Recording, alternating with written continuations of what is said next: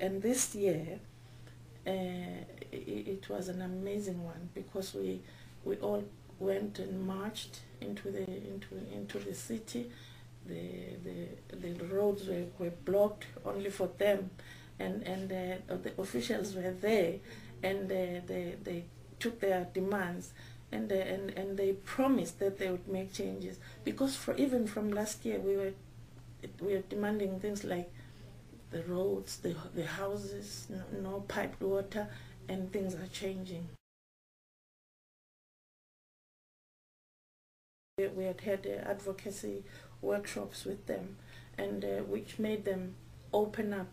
They are now able to talk about their needs. They are actually able to make their own demands. Like, don't leave us with the children and give the money to the mothers, because they take it away, and we remain having to pay out of our pension and things. Or please don't abuse us, and things like, don't rape us and the children. Sleeping with us and the children doesn't cure AIDS. Now they are brave enough, they can open up and talk, which we thought that was wonderful.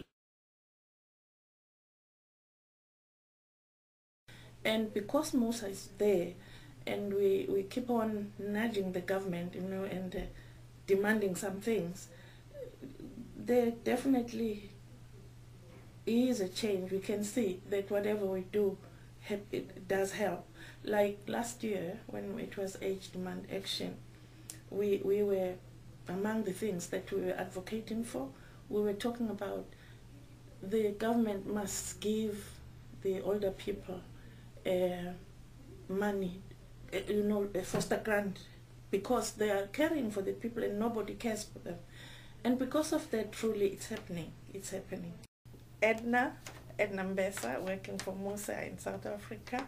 And as I say, I'm very old, but very strong, and still wanting to push forward to say age demands action.